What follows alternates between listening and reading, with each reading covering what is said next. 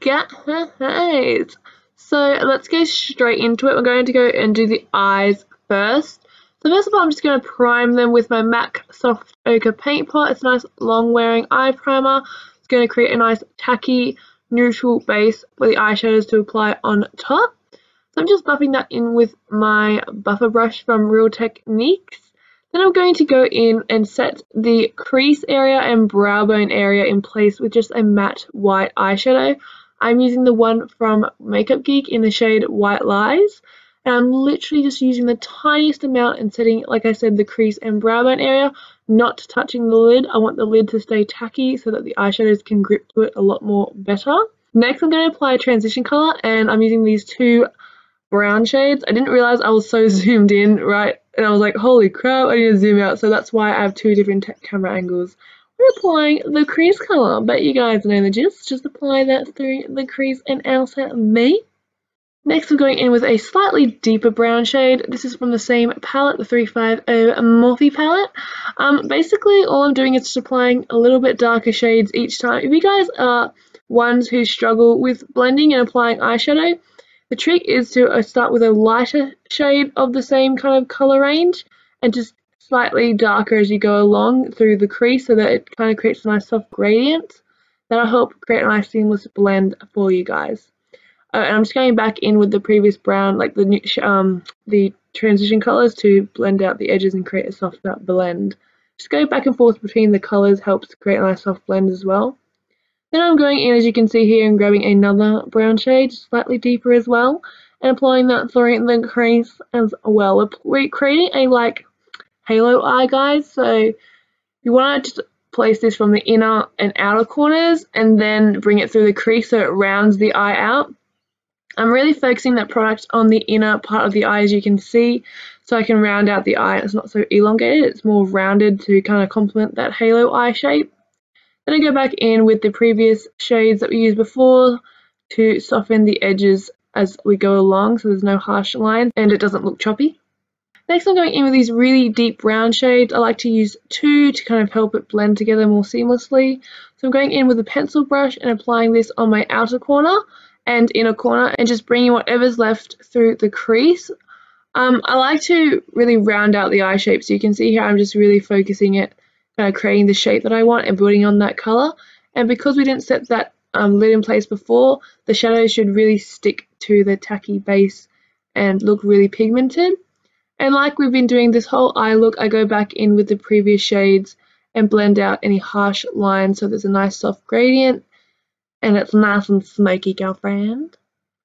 To kind of create that spotlightish like halo eye look, I'm going in with some concealer on a eye concealer brush, and I just apply it on the very center of the lid and not adding any extra product to the brush.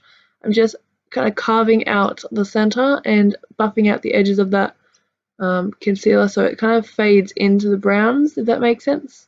If you have too much product on the brush, it can it just doesn't like blend in as well as like really kind of pigmented. It doesn't have that faded effect basically, so I just like to use a little bit of product and work with that.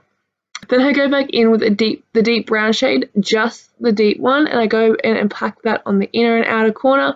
Don't bother setting the concealer because we're just going to use that as like a tacky base as well to really adhere those shadows onto it.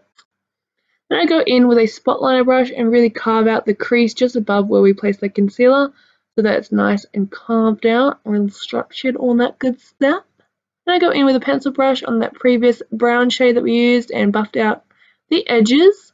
And I go back in and just like buff out the edges of that too, but I couldn't be bothered to show the clip, guys, but that's what I did. Then I go in with a pencil brush and that deep brown shade, and I kind of use the pencil brush to build up that brown but also blend it through the crease because I felt like it kind of got blended away.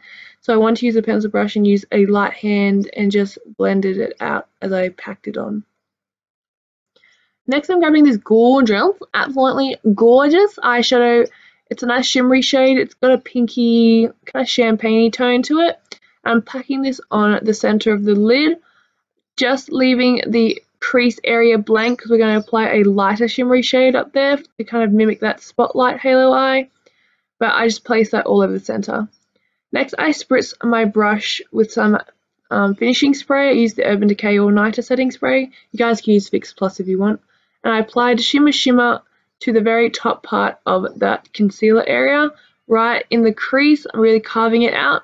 I spritz my brush so I have more control over the application of the eyeshadow, so I can really create that nice sharp line, and also so that the shadow applies more foiled and pigmented.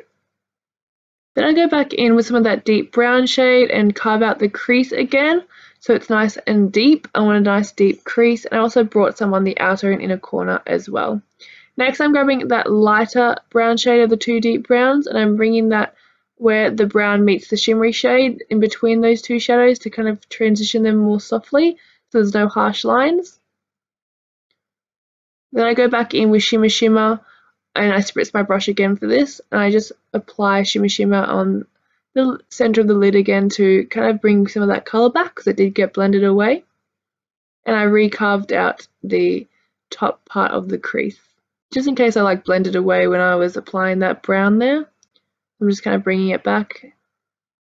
Next, for the glitter cut crease kind of thing, I'm going in with my Revlon Color Stay glitter stick thing, and I'm applying it in the crease area just above that spotlight halo eye. So we're not starting from the inner and outer corner, we're just applying it to the center of the crease. I'm kind of applying it over the brown, but not all over the brown, just above where Shimmer Shimmer and the brown meet. And I kind of taper it on the inner and outer corner so it's not such a harsh line. I kind of just did a couple dots here and there. But I did a couple layers so that the glitter really stood out and looked really pigmented. I loved how it turned out. Oh, and then the glitter is in the shade Topaz Twinkle, by the way, just in case you were curious.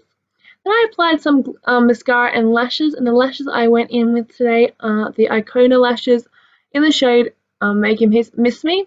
I'm thinking, looking back on this, I'd rather have used lashes that were short on the inner and outer corner and longest in the center to kind of complement that round eye look, but I was in a rush. I was getting ready to go out, so I was like, I'll just grab these lashes. They're nice and wispy.